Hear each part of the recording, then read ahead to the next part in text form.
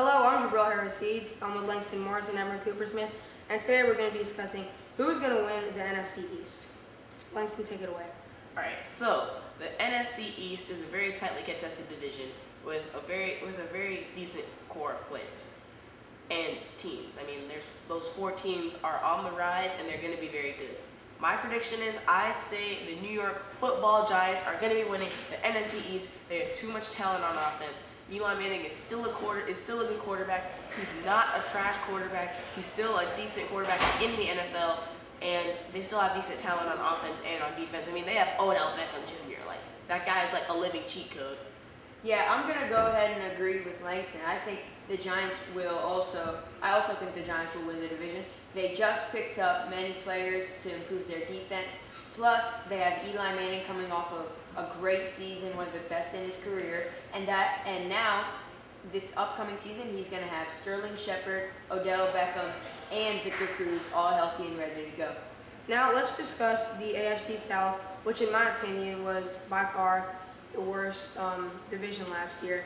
So who do you think is going to come out on top on that division? I think the Jacksonville Jaguars are going to win the AFC South. They had an amazing draft and an amazing offseason, and Blake Bortles is a rising quarterback. He's going to be great in the NFL. I think the Jaguars are going to take this division. Yeah, I'm going to have to disagree with you. I'm going to have to say the Indianapolis Colts.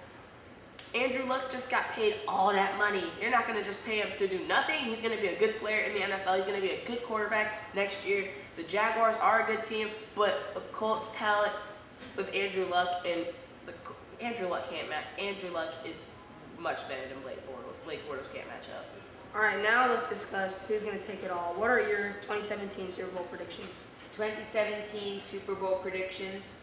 I'm taking the Seattle Seahawks versus the Arizona Cardinals. No, that can't happen. Never mind. Arizona Cardinals versus the... Alright, well, since Evan can't decide on what team he wants to pick, I think he's having a little bit of a difficult time deciding on what team. I have to say the Seahawks and probably the Steelers. Don't worry about this. This has no influence on my opinion at all. It's just the Steelers have so much talent. I mean, their defense is getting better every day. They're getting help in the secondary. Ben Roethlisberger is still Ben Roethlisberger, the man himself, Big Ben. And they're running. Le'Veon Bell and Antonio Brown, they're both really great talents. They lost one wide receiver, but they're getting more talent. Each time they lose talent, they're adding talent. And I think the Steelers can make it all the way. Their main opposition last year was the Bengals, who they should have probably lost to, but the Bengals made too many stupid mistakes. But now their talent can outweigh the team that they had last year, and I think they can beat anybody in the NFL this year. Okay, so I'm going to go out on a limb. I'm going to go ahead and say the Raiders and the Seahawks. Because the Raiders, you know, with Derek Carr, there's a lot of talent in him. I think he's going to have a really good breakout year next year. And then the Seahawks with Russell Wilson and a good receiving core, I think they're going to make it really far next year. And their defense, that's always remained strong. And same with the Raiders. You know, their defense is a top-tier defense in the NFL. And I think that Derek Carr is going to have a breakout season next year.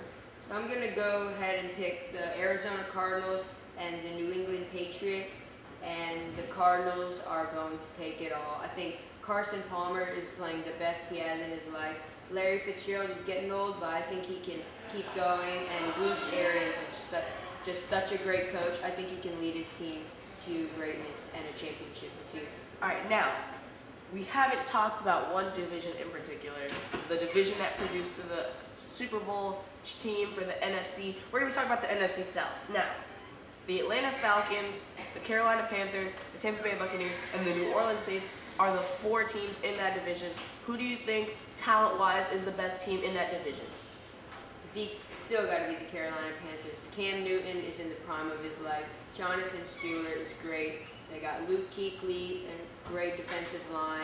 their defense is solid, it's got to be the Panthers. The Falcons are getting much better, and the Saints have a lot of talent. So do the Buccaneers, really. But the Panthers have just got to be the best team in this division. What I have to say about the NFC South is that, with the exception of the Panthers, it's a lot of raw talent in that division. And so, it's obviously the Carolina Panthers.